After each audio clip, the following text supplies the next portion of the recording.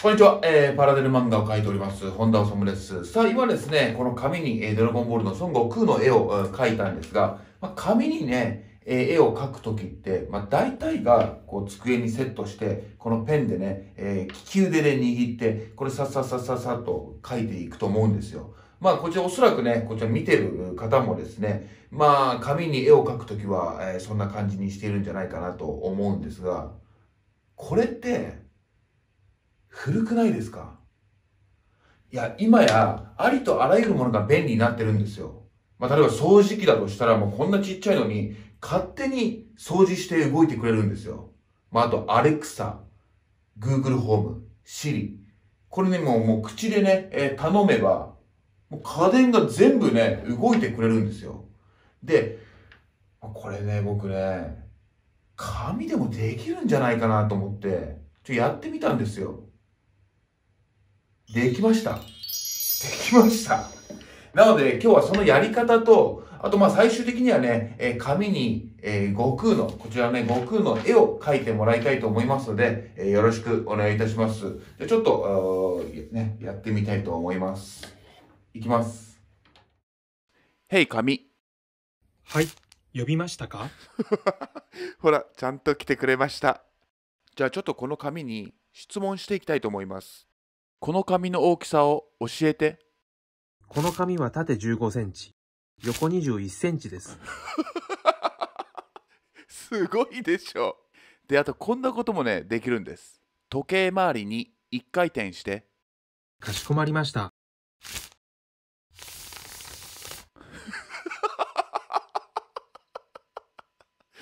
すごい優秀ですよね。あとね、こんなのもできました。へい、紙。はい、呼びましたか？紙にペンを置くから、紙が動いて、アルファベットの A を書いて。アルファベットの A ですね。かしこまりました。じゃあこのね、ペンを紙の上に置いて。いいよ。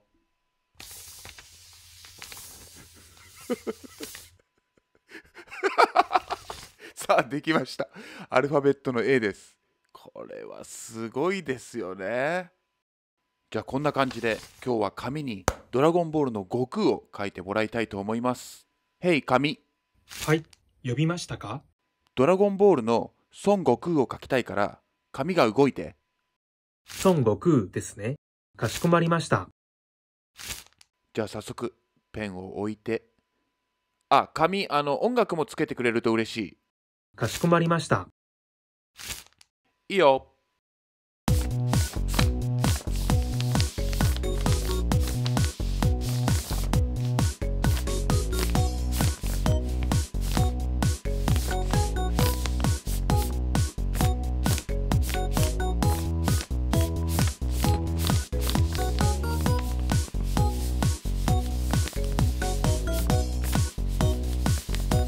あれおお、すげえ。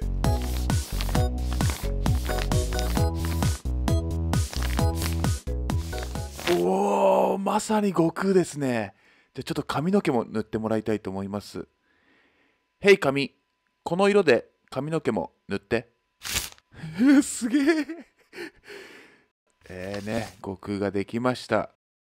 じゃあちょっとこれができるかどうかわかんないんですけど、スーパーサイヤ人にできるかどうかちょっと頼んでみたいと思います。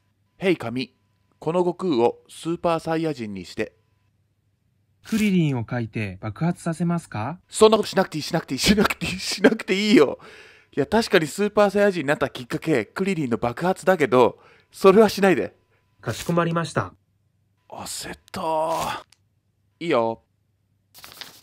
お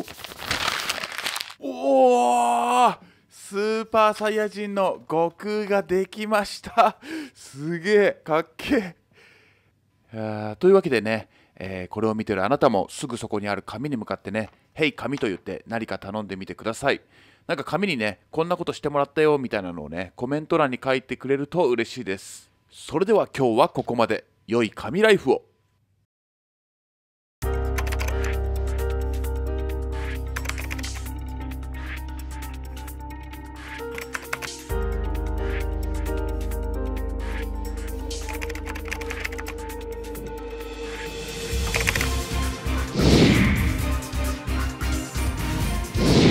ヘイ紙。